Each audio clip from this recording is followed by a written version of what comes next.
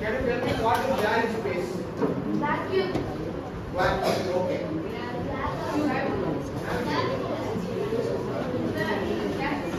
Galaxies are there. Okay. Planets. Planets are there. Solar system. Solar system.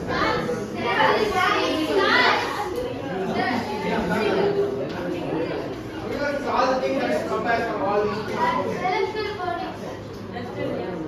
Okay. So there are a lot of things there, but fundamentally there are a lot of elements. So there is, you must have seen the periodic table, right? So can you tell me what is the first element in the periodic table? Hydrogen. Very good, super. Hydrogen, and after hydrogen? Helium. Helium. Okay. What comes after that? Okay. Somewhat, but very far away. Okay. Any other gases that you can remember? Oxygen. Very good, super. Nitrogen. Very good, super. Carbon dioxide. Carbon dioxide is a compound. Okay, it's not an element. Carbon monoxide. It's also a compound. Not an element. Carbon. Carbon is an element. Okay. Any other element? Sulfur. Very good. Solid. Again. Bromine. Yes, also solid. Okay. So there are a lot of compounds in the periodic table with which you create a lot of new compositions and things that you can use for your experiments. Okay. Here I am going to do a small experiment which involves a person who is very good at drinking water. Okay. 1, 2, 3. Okay. Can I have you? You're good here? 1 minute. Fine, sir. Please come.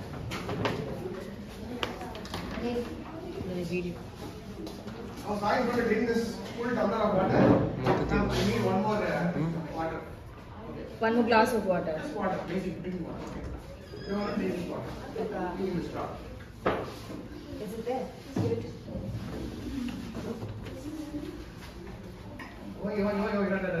Fine color board. So, he has completely done with the full half tumbler of water. Okay. Now, I'll count it up.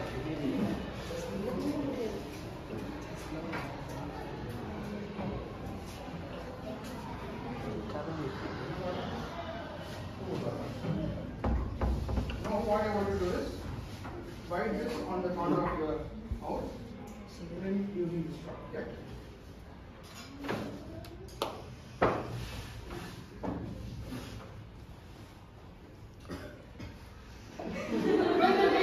Right.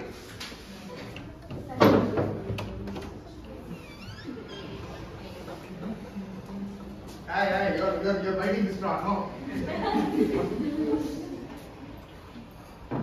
Okay.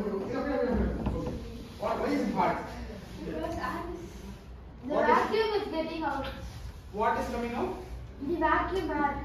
Where is the vacuum right now? He's sucking the air inside the mouth, so there's a new amount of air coming inside instead of water. From? The other straw. Okay. So what is this actual? This is an actual mechanism which you very commonly find in your homes. What is this mechanism? Any guess? This is very commonly used in a lot of rockets and lot of aerospace vehicles. Air inlet. This is used for your tap water. This is very basic thing that you need for your tap water. Very good. Give.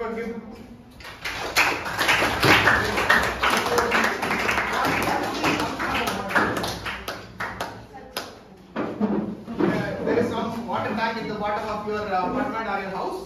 It carries the water to the top of the house and puts it in another larger tank. Through gravity, it gets fed.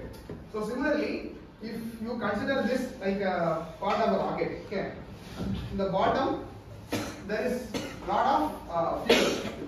There is mostly nitrous fuel or oxygenated fuel which can burn at different temperatures, which is fed through a pump or a motor. So if you give very fast amount of fuel to burn, it can burn very fast and it can push the rocket to the space. This is also one more experiment. Can you tell me the third law of Newton's third law. Every action has an equivalent and opposite reaction. Every action has an equal and opposite reaction, which means anything that you do in one direction will give you the resultant in the opposite direction. So scientists usually pack a lot of fuel inside a rocket, ask them to push that fuel through a small outlet which they will burn using a combustible material. Okay. Are you good in using fire? No. Who is good in handling matchbox or matchstick? இப்பதான் handle பண்ணிட்டு வரோம். Anybody from girls? Anybody from girls? Okay. Please come. Equal opportunity for both. So now I'm going to ask you.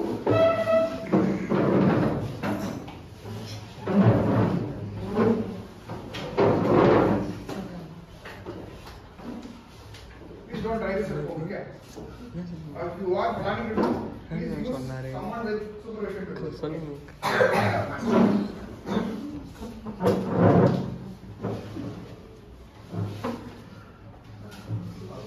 Can you touch it on the top of the water? What happened? Fire extinguished. Fire instantly got extinguished. But can you burn something on top of water?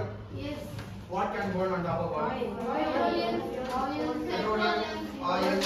Okay. Why do they burn? They burn the lighter and they float on the top of the surface. Okay. Good. Oxygen. Okay. Almost there.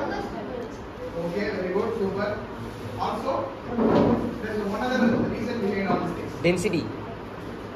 Okay. Also good. Combustible temperature. You are almost there. There is a difference between polar and non-polar elements or compounds. What is the most non-polar thing in the commonly usage? Petrol. That is very easy to burn and it is used for a lot of your transportation. Okay. Same thing. This is another petroleum byproduct. It's a camphor, which is used for your everyday need of puja. Okay. Height பத்தல.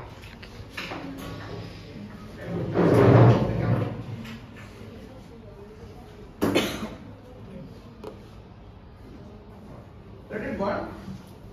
After like few minutes, it will continue to burn.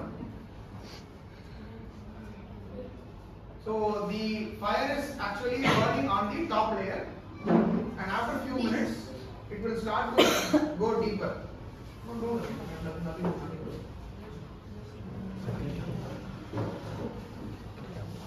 Sakrika. Move it.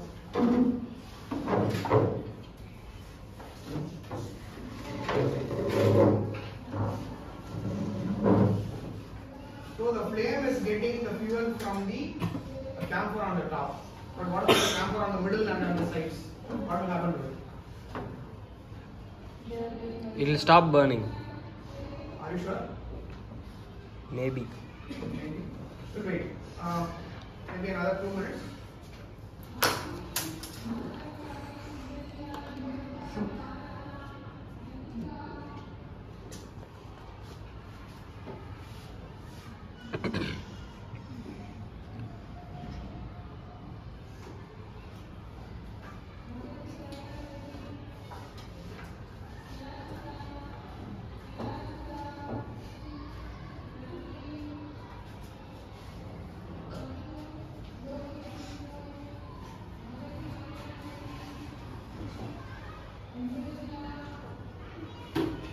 How many of you know the difference between petrol and diesel?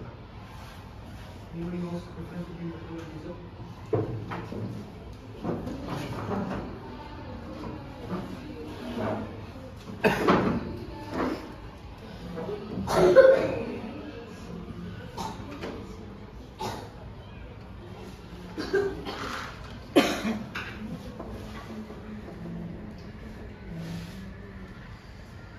Now you tell me, is it burning on the surface or is it burning somewhere inside? Inside, how is it burning?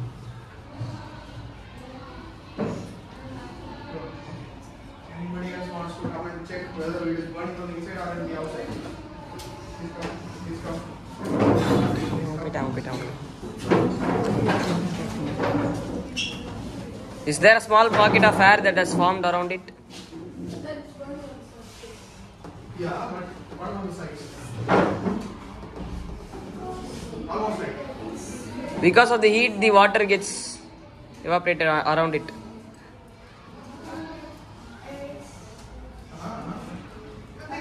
You can. No problem, take your time. It's just measuring the same point that with material unknown, benefit is the with the material just So this is something to do with chemistry. So what happens is there is a layer of new material that is coming out of camphor. So this is something called paraffin. So paraffin is actually getting burned every few seconds, and it is creating a very close layer of burning material. So it is constantly giving new supply of fuel for it to burn. To tell you simply, yeah. So if I take it out now, it looks like a cup. Yeah. So this kind is very cold, but if I open it, it will be like a powder. So it's almost like camphor powder which has been turning for a long time. If I press a little harder, it will become powder. The effect of burning using two different materials. Okay. This is what in rockets they have two different media. One is the hypercolic media, which means it can burn naturally with a little bit of difference in burning rate. Like there is methylax, there is liquid oxygen, and there is nitrous oxide, NOx. So all these things get different combinational levels of burning rate, and it can able to do lot of things for the rocket to move forward. Okay. One more small experiment.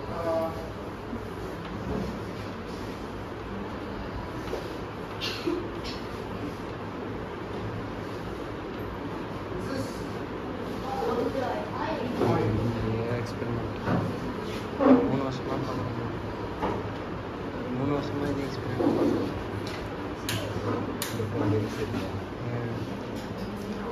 தெரியல, அதான் சொல்லுவாருன்னு நினைக்கிறேன் மோஸ்டா. What will happen if I throw this camphor inside the oil and it starts give the burnt camphor with matchbox? What will happen for that? It will burn for a longer time. Oil will also start to burn. Why is that? Because oil is combustible,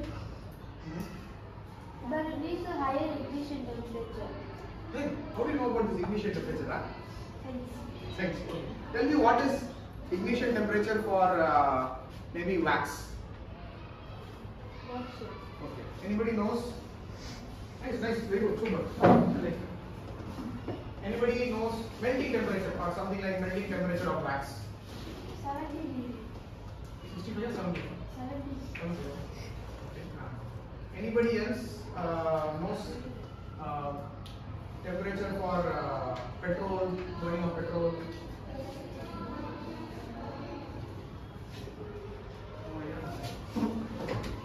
Somewhere between 220 and above. So that's definitely higher. But if you start using every different kinds of elements, like there is a lot of burning materials, like I told you methylax, nitrous oxide and everything. Each one of them will have a different temperatures for burning. So mathematically, they have derived all the levels at which, various temperatures at which each component can burn.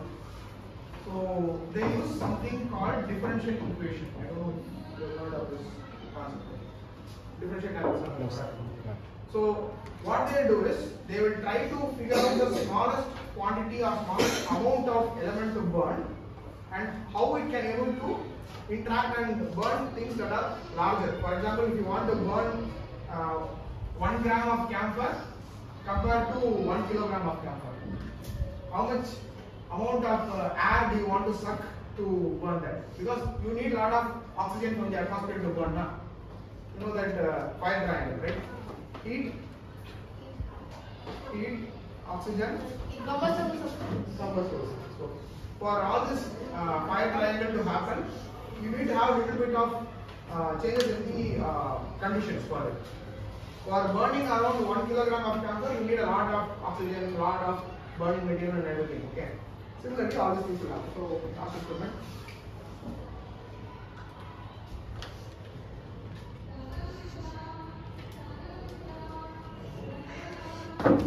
Very hard to burn it right now. Already.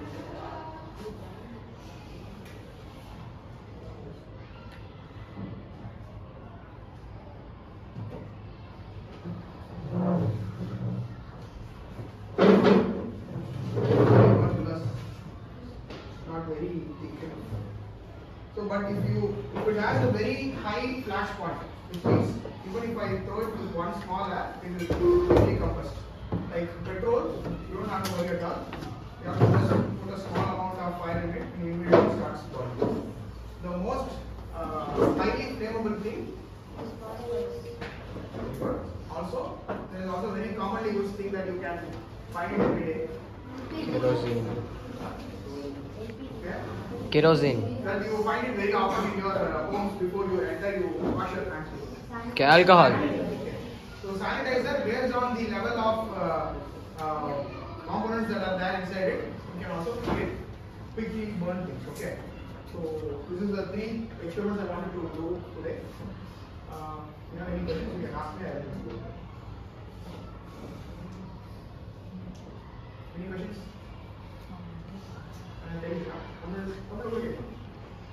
What is the property of the elements that determine them combustible or not? See, fundamentally there are 3 things that can burn naturally: hydrogen, carbon, and oxygen. So, if you are having these 3 compounds which are additive and subtractive, it can determine the nature of it getting burned. Carbon is most common across the universe, so it is very commonly produced right after the star starts to burn the heavy elements. So carbon comes out first and it irradiates out of a sun and it lands up in the formation of a new planet, and slowly by many generations that carbon will become the fuel for the future people. Hydrogen, because it is not heavier when it is produced, it will go into changes through the evolution of the element. Like it becomes heavier, deuterium and tritium, which is very radioactive, which is known to be having a longest half-life, around 11,000 to 14,000 years. So if that goes into such a rate, so if it goes into such a rate, it will also become combustible. Last one is oxygen. If it is there, it can also go. So if the compounds of hydrogen, carbon and oxygen are not present in an element, it will not be combustible, right? It will not be sustainable for a long time. It will burn, but it will quickly die.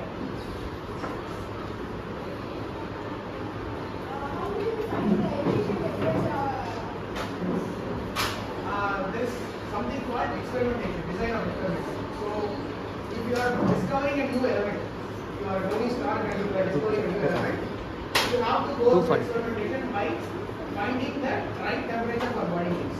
So, I'll give you one example. Have you been to any mechanic shop and buy mechanic shop? Okay. They will have a very small bottle which will return 10W40 or 15W40. Have you ever asked anyone what is that 10W, 15W means?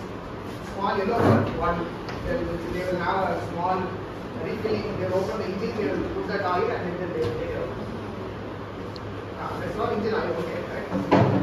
10W40, 15W40. Crude oil is the source material. The source material from which oil is separated. This is an engine oil which is very unique for it. Lubrication. Please. This is again for friction. It is used for friction. To reduce the friction, it is used. Liquid that burns very fast. Almost there. W means 10W 40 means 10 degrees winter temperature, 40 is the normal temperature at the summer. So they don't mention it as summer. So 10 degrees. So if you want to start an engine at minus 10 degrees, that oil is needed for that to first make that parts move. Because if it is very cold, it will not move, right? So ice will be forming. And if it is a very cold temperature, like somewhere in Kashmir or Switzerland, you can't expect the car to start, right? So what they do, they add this engine oil into the engine oil block, and with that they are able to determine the temperature for it to run. So 10W40 is that. So every oil is tested for running in that particular temperature. So that is how they find the transparent oil. And until it becomes like minus 20 or 25, it will not burn and it will not make the engine go.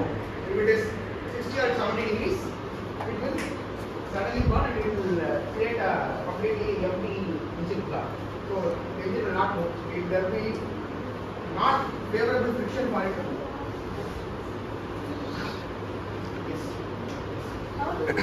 How to find the duration of a fire? How much time it lasts? How much time will a burning fire last? What is that your time to burn?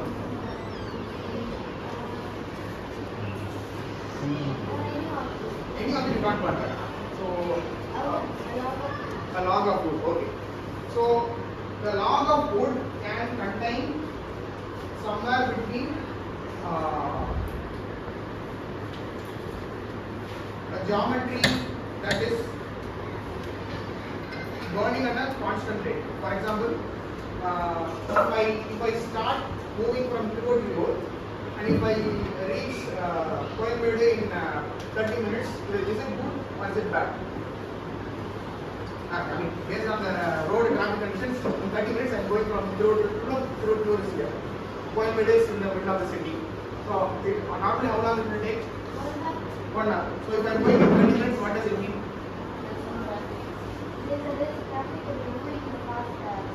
Okay, I am going at around 100 kilometers per hour.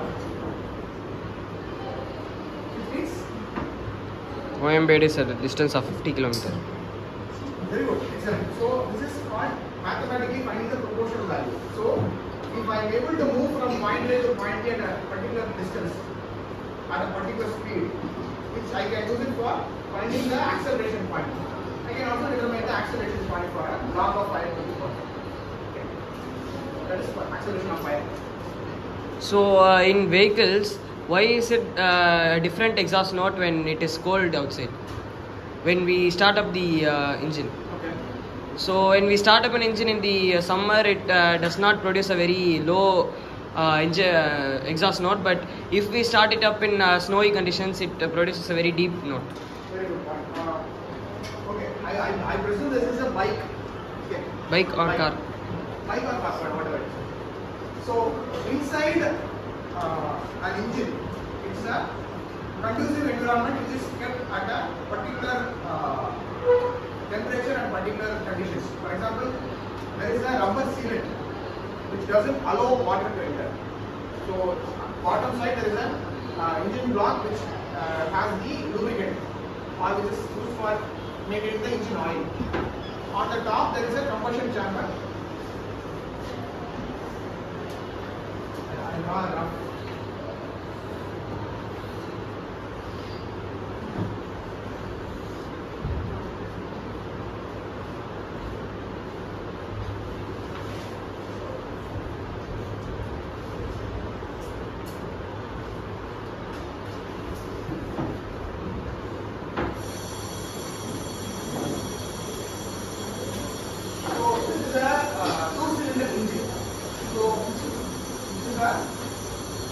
Piston.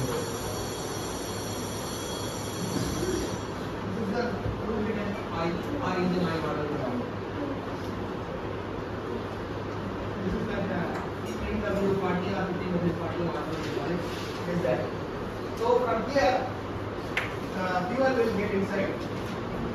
There will be a injector.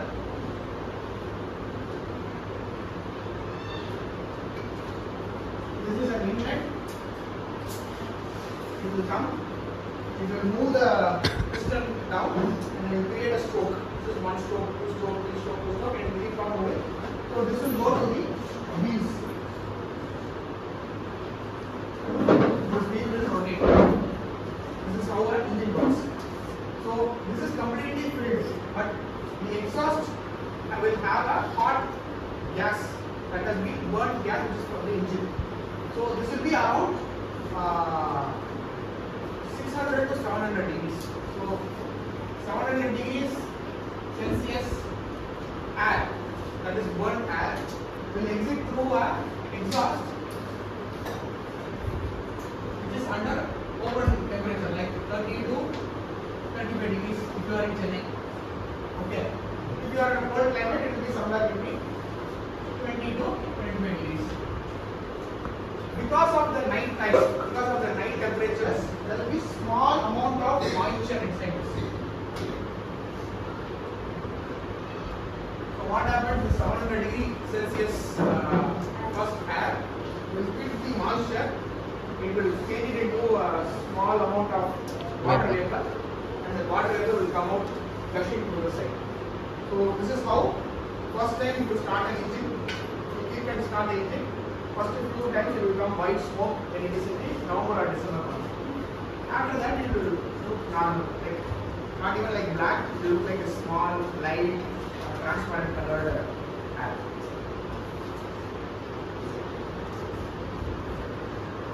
Very fundamental design. So this is not how an engine actually looks. So it is very different. This is a simple design I want to do. Any other questions? How does the fuel get combusted inside the chamber? So I missed out a very important thing, that is spark plug. There is a spark plug inside the engine. So when the piston starts moving down, it will suck the fuel, and it will also there is something called as a rich fuel mixture. So there is something called air fuel ratio that is being there, and it will come here. So as it starts moving up, there will be suddenly a small spark. This is like what Amma uses in the kitchen for starting the flame in the garden. That's a spark plug. Basically a spark plug, right? That's the lighter will be there, and it will create the necessary first initial spark to make the fuel burn inside the engine.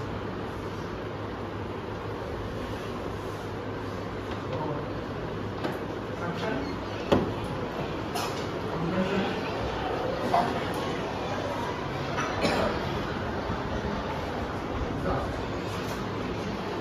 This is the four-stroke engine.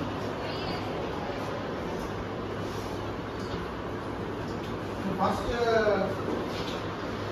20-25 milliseconds, it will suck the fuel and the air from the outside through this inlet, and this mechanism will start to roll out and start pushing up. That will become the compression. So this space will become very small. So with high pressure, what happens? It becomes highly volatile. So little bit of spark you put, it will start burning up. So that spark will come from the spark plug, it will start pushing it down, and it will immediately make this is called a crankshaft. So this crankshaft will move faster, and it will make the wheel also go. There is an interlink between the crankshaft and the wheel, and it will push it down, and it will make it go faster. So the last one is the exhaust. After that, it will go once more up again. This time this outlet will open, and the whatever burnt gas that is inside will be sent out. So this will be repeated again. So from exhaust we will go back to suction again. Suction, compression, power, exhaust. Suction, compression, power, exhaust. So this will keep on doing for the engine to work. There is also another important machine inside the body which also does this. Exactly. Heart is the biggest engine in the world, which you can find it all the time. So there are ventricles, atriums, all these things that is helping us to continuously breathe and talk. That is the function of the heart. So engine is the function of the vehicle. Okay,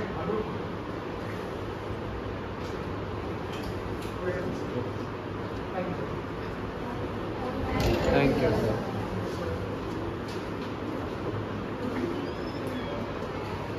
Hindi ji